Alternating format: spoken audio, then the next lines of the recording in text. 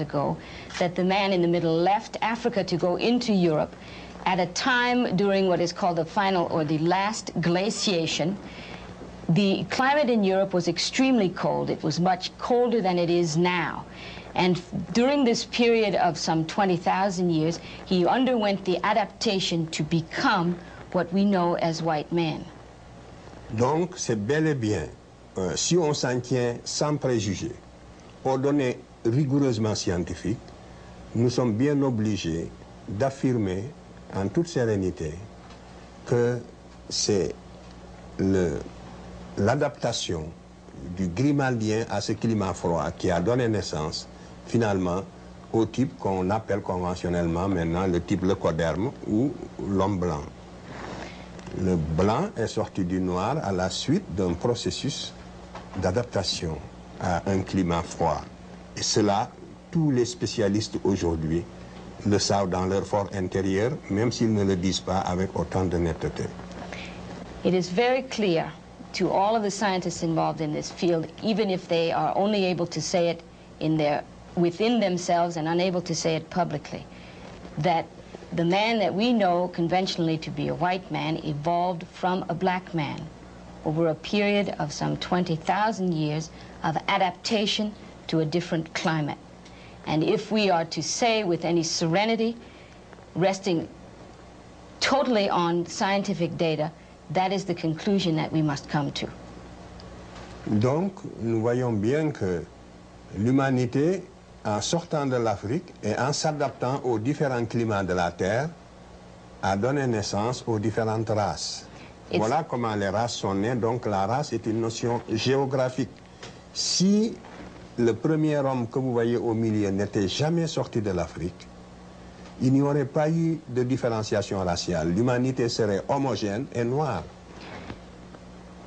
If the man that we see in the middle there had never left Africa to people other parts of the world, and if those people in other parts of the world in different climates had not, through the process of adaptation, become what they are in various regions of the world, all men would be homogeneous, and all men would be black.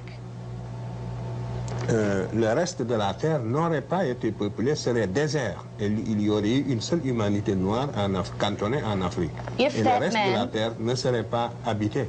If that man had not left Africa, the rest of the world would have remained a desert, would never have been peopled. Yeah. Donc, voilà, vous voyez donc que j'ai répondu à la question que vous m'avez posée en demandant où se situe le noir dans l'évolution de l'espèce humaine. Je vous réponds qu'en toute rigueur scientifique, le premier homme de la Terre était un noir qui va se différencier pour donner naissance aux autres races. Voilà la conclusion à cette première question. And so to answer precisely your first question, which is or was, to what extent or in what way do blacks figure in the origin of man, the answer is the first man was black, and it was he who gave birth to other races of the world. You have knocked out my first 5 questions. Vous avez annulé la nécessité de poser les 5 premières questions. Si, il faut les poser parce que j'avais des choses, j'avais noté mentalement des choses auxquelles je voudrais répondre. Même poser-les rapidement. You must still ask them, even if you do it quickly, because he has reserved other information in response to them. Why was it not possible for mankind to have been born in many parts of the earth? Pourquoi n'était-il pas possible que man soit né dans quelques centres dans le monde? Justement, quand les études de paléontologie humaine n'étaient pas encore assez avancées, il y avait 2 théories qui s'affrontaient.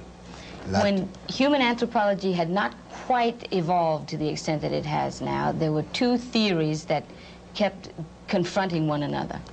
La théorie selon laquelle l'homme est né en un seul endroit et s'est différencié pour donner naissance aux autres races, celles que je viens d'exposer, avec ses défenseurs. There was the theory that he has just explained, that man was born in one place and became different as he peopled other parts of the world, that theory had its defenders.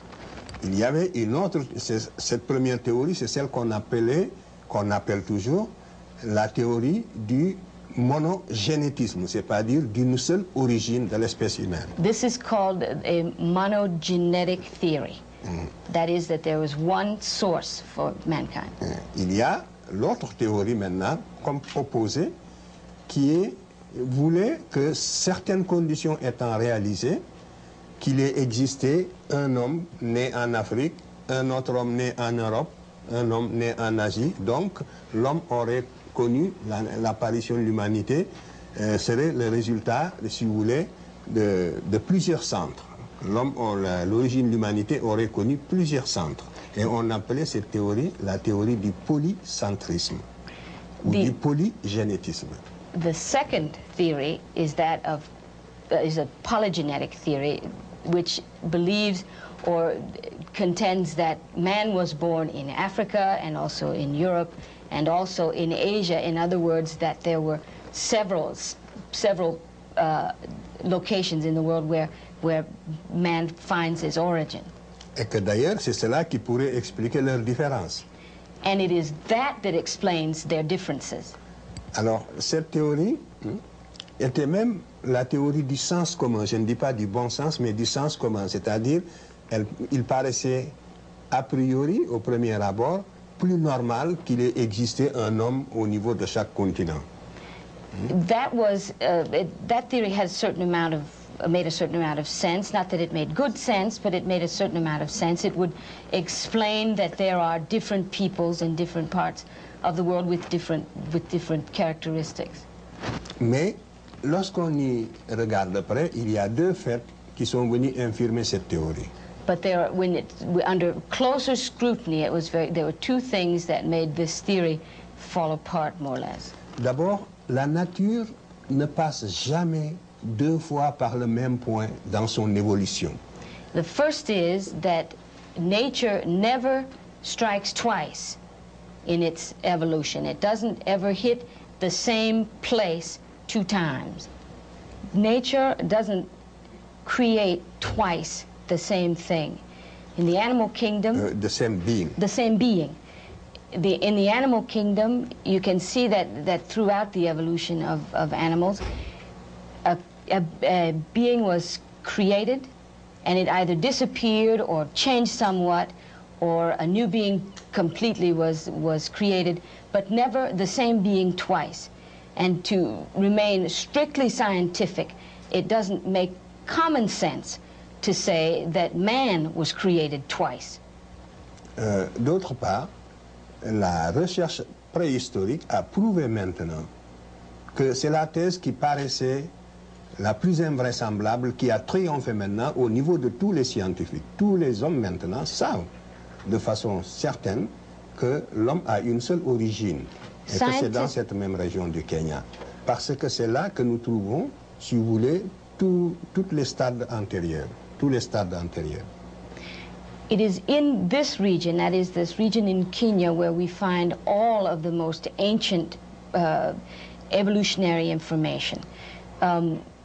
It's for this reason that scientists are now able to say, with certainty that at least they know that this is the case, that man could only have been created one time. Tous les fossiles que nous trouvons à l'extérieur de l'Afrique, en dernière analyse, apparaissent toujours comme des fossiles plus récents que ceux trouvés en Afrique et qui leur correspondent.